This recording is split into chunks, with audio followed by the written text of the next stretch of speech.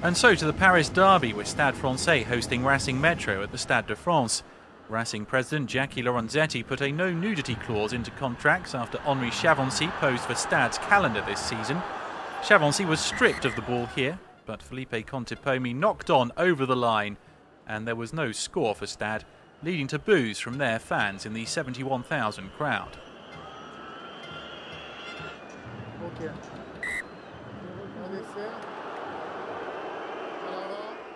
Improving Stade notched the first point through the trusty right boot of Julien Dupuis.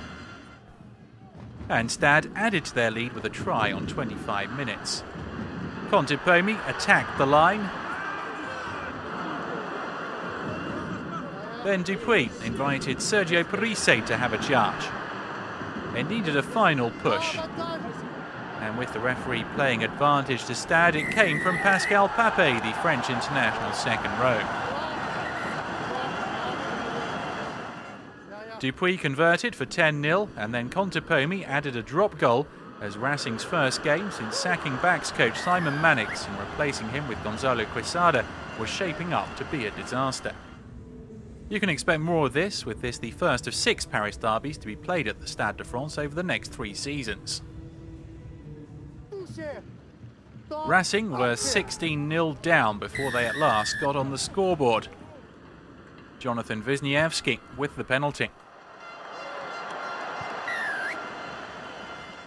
Contepomi replaced Dupuis as kicker after the scrum half substitution, and the Argentinian knocked over 2 more pens.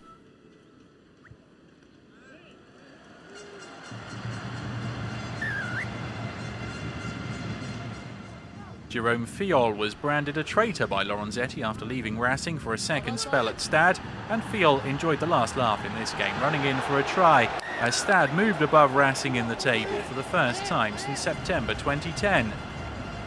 Local bragging rights seemingly up for grabs again, with Stade resurgent and Racing worryingly inconsistent and 29-3 losers on the day. Contepomi with the coup de grace, and Stade wanted to celebrate with former President Max Guazzini. Stade supporters are beginning to dream of the return of the glory days to the capital.